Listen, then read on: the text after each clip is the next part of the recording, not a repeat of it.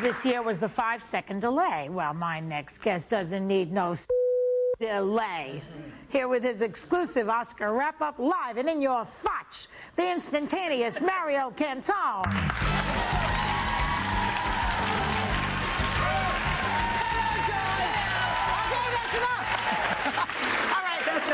Let's start at the top with the pre-show with Joan and Melissa. Well, the pre-show with Joan and Melissa, first of all, do you notice that they shot her from the back mostly because her surgery hasn't settled yet? And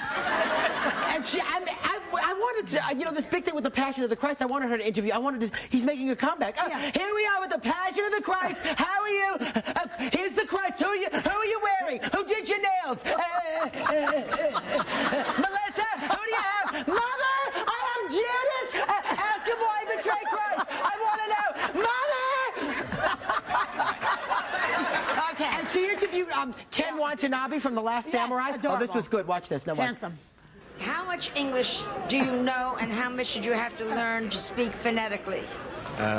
Before shooting, I could not very well, but I could not speak very well. And what about I studied after shooting? Did you have a coach?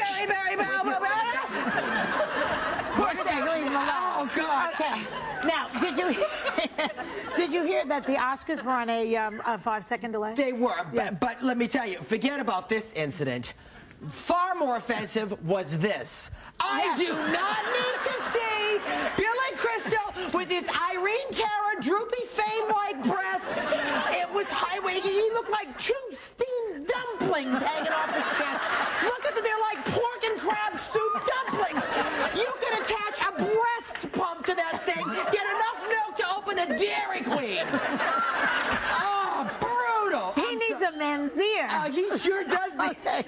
Okay, and then... What about Renee? Renee Zellweger. Now, watch this. This is why the show is 3 hours and 50 minutes long. Watch. Okay, Renee, when the 40-foot wall goes up, you start to move! Walk!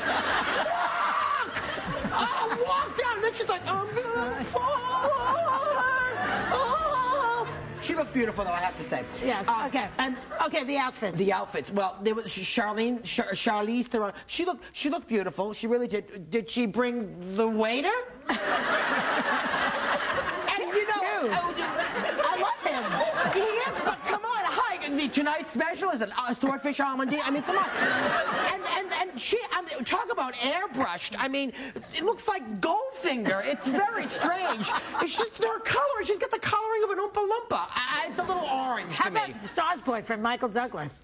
Okay, look at him over here. Yeah. Look, he looks like he's in a Viagra-induced coma. Look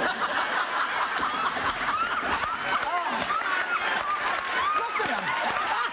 I'm sorry. Oh, that's hilarious. No, he's like, those aren't sunglasses. That's like some virtual porn movie he's watching under there. He's like, oh, yeah. Oh, my God. And Liv Tyler? Liv Tyler, yeah. I think her hairdresser had one eye. And the glasses. What was I don't know. She kept taking them on and off. She was like, and then, of course, what better way to make yourself look better is to bring your publicist who's uglier than you. That's mean. I don't care. Oh, shut up. Listen, we liked it. We were watching this last night, and we liked that he looks like that. Yeah, okay. It's a nice contrast to the rest of them. And also, okay, what about his wife? His wife is a beautiful lady, but what all this is like the this. hairdo. Oh, the hairdo. Cuisinart. She's on her way to Woodstock right now. Is where she's going. Okay. All right. Now, does anything annoy you on the show? Yeah, I know how irritable you are. Jennifer Garner looked absolutely beautiful, but listen to this now. 2 weeks ago, on February 14th, the Academy of Motion Picture Arts and Sciences handed out its Scientific and Technical Awards in Pasadena. Right. I hosted the event, and what better way for a girl to spend Valentine's Day? I'll tell you a better way. Eat some chocolates and get pounded by your boyfriend. That's a better way. There you go. No, I prefer to give out the most boring awards in the history of man. All right. Let's move. There's so much to do. We're running out of time. Okay, wait. What do you think of the musical numbers? The musical numbers. Yeah, let's hear the music. Look, watch Sting. He's like tantrically stimulating the mandolin. It's the Sting. It's a musical instrument, not your prostate. Jackson singing, and she's got a forthcoming album coming because she's really uplifting, and it's called "I'm Sleeping." And there's a guy in the audience that actually is sleeping right there. And then some of the walkouts, the musical walkouts, like okay, they had Tom Hanks coming out to "Hail to the Chief." Okay, that's fine. Then they had Jada and Will Smith coming out to Love and Marriage. And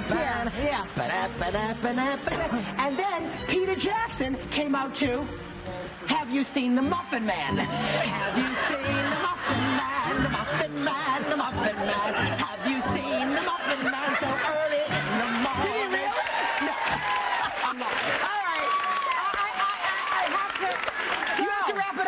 What about Katharine Hepburn? When she said to Barbara Walters, she said, "Let me tell you something. I do own one dress, and I'm going to wear it to your funeral." That was wrong.